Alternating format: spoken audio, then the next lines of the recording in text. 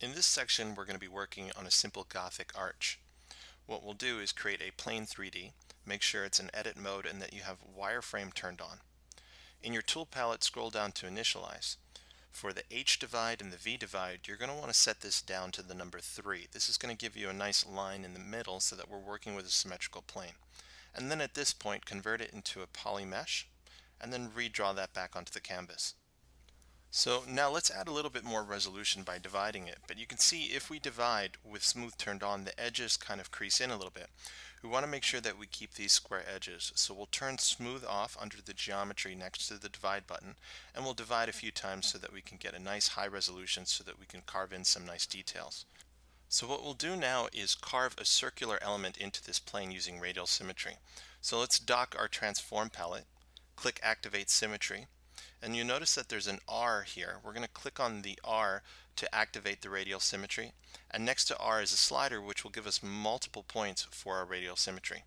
Let's choose the single layer brush, and then now we can carve in a circular element on this surface. We're just going to make a single kind of circle here, and then on top of that we can make a secondary circle. So we'll carve our first one in, and then right on top of that we'll carve another layer. And you can experiment with this as much as you want. I suggest that you kind of come up with different patterns, but we're kind of coming up with the overall architecture of the arch, and in a moment when we stretch it out you'll see what we're doing here. Switch over to the inflate brush, and that's going to allow us to kind of round out the top of this carving a little bit. I'll turn up the radial count a little bit, and then we'll just kind of go over what we've already done, and you're going to notice that's going to round the surface a little bit more. So we get a straight edge and then kind of a rounded top, which is going to help sell our architectural element that we're working on. So you can see with just those two brushes we were able to achieve a nice shape of something that looks kind of like a picture frame, or maybe something you'd set a mirror into. And what we want to do is add some ornaments around this picture frame that we've created.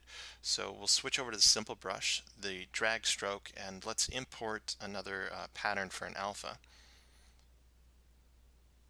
Maybe you've created a pattern like this in Illustrator or downloaded from the internet. We'll dock that alpha palette and blur it just a little bit so again we don't have too sharp of a pattern on the surface. And turn your radial count just down a little bit. We don't want to have as many points as we did when we were sculpting circles. And if we just click and drag onto the surface, you'll notice that we just kind of create that nice little pattern of that alpha that we imported.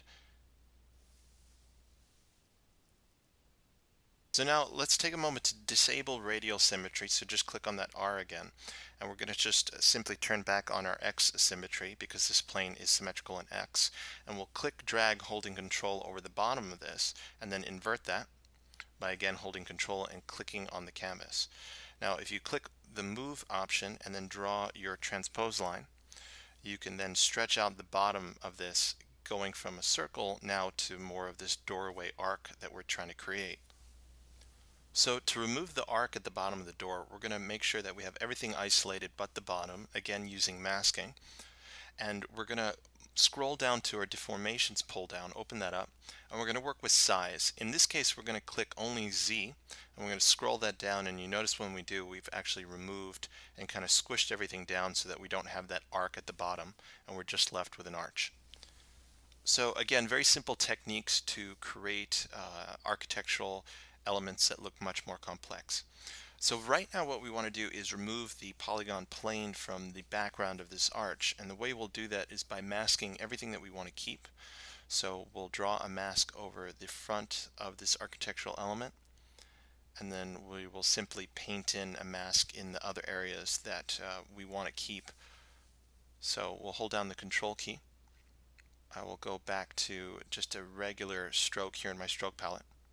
And then while holding control, I'll just continue painting this in so we can keep this doorway area as well. Make sure you get all the points.